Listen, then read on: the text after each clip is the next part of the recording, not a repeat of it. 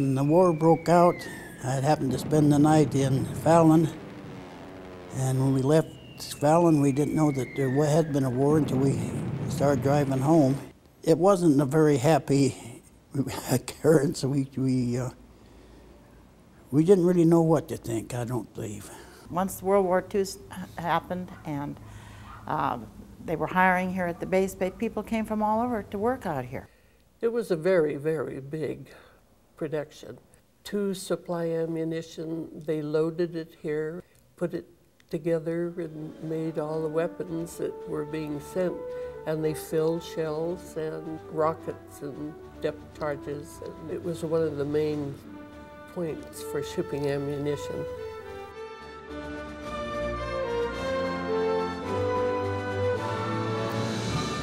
My dad was a farmer, and he had read an advertisement in the paper about the ammunition depot needing workers, and they signed him up right now. And but there was no place even to stay for the night. They had to sleep in the car. At that time, they were sleeping. If they found an old car parked someplace, they were sleeping in it.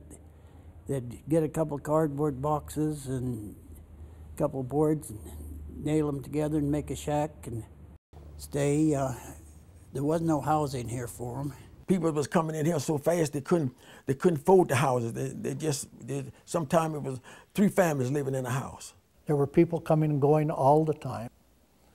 There was employment, all the employment you would want. There was people walking up and down the street. You would have thought you were in a city, big city.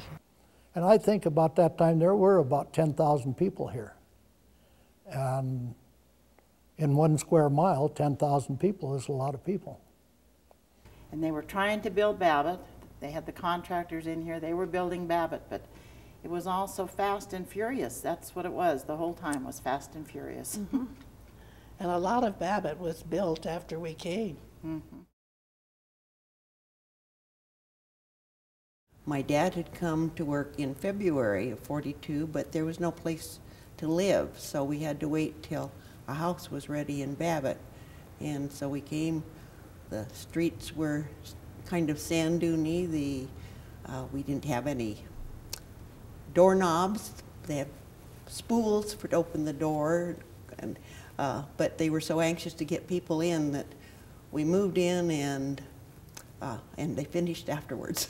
And so when Babbitt was built, the government housing project, I rented a unit there and lived there at Babbitt, which really helped a lot, and they were very comfortable, nice little places.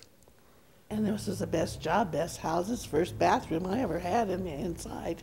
The fact that we had a new house with an inside bathroom was really quite an exciting event. And my little sister, of course, had voted that she got to be the first one to use a bathtub. Babbitt used to be a beautiful place. It was really beautiful. After people planted grass and made lawns, and everybody kept their lawns up, and it was really beautiful. And I had a nice childhood growing up here, really. And I really didn't know. I was what, 10, no, I was 9 years old when I came here. So I didn't really know anything about it being segregated because we went to school together. So actually it didn't dawn on me until after I was grown up. But that's true, it was like that.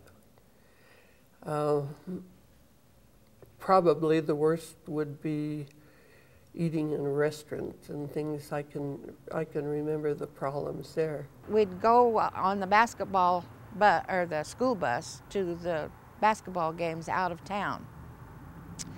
And we'd go to eat after the ball game was over, and if the cafe wouldn't serve the black members of the team, we'd all leave. It wasn't right. I was born under that segregation in Louisiana, back in the South. I was born under that, so I know how to handle it. So when you're born into something, you know, you're raised up in it, you're always being taught how to handle it. My dad and them always taught me. They never had nothing against the white man or anything. I never will forget what he told me. My daddy taught me. He said, now listen, I was coming up, he said, a man is no better than his wood. If you don't have a wood, you ain't no man. You can't, if you got a wood, you's a man. But you don't have a wood, then you ain't no man. And he always told me, he said, listen, it takes many letters to spell black man as it do white man. I lived on this side of the street. So here, I would say along about here, this would be a sidewalk here.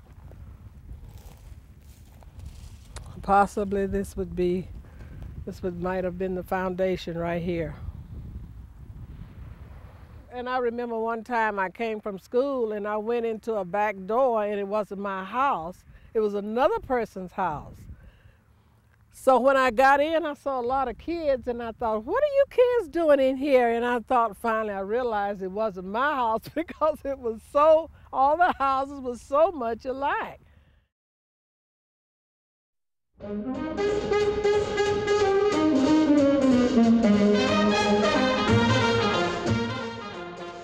USO building. And you know, a young girl right out of high school, lots of sailors and Marines, and they were very good about having dances and programs for the service people. And we always had a good time, even though it certainly did make it hard to get up and go to work the next morning. So as young girls, we were here every Wednesday night and every Saturday night to dance because they had a wonderful Navy band always. It was the era of the big band music and we were all dancers. The place was packed. There was 17 sailors in that band. Yep. They had a hostess and an assistant hostess, and she's the one that led the way. So we were kind of in on the ground floor of the junior hostesses, and we were scheduled to work certain hours at the soda fountain. Worked on the weekend, came to the USO on Wednesday and Saturday night, had lots of friends. This was a wonderful place to live during those years. Just a nice place for those young men to come and have a good time. Wednesday night was dance night. Yeah.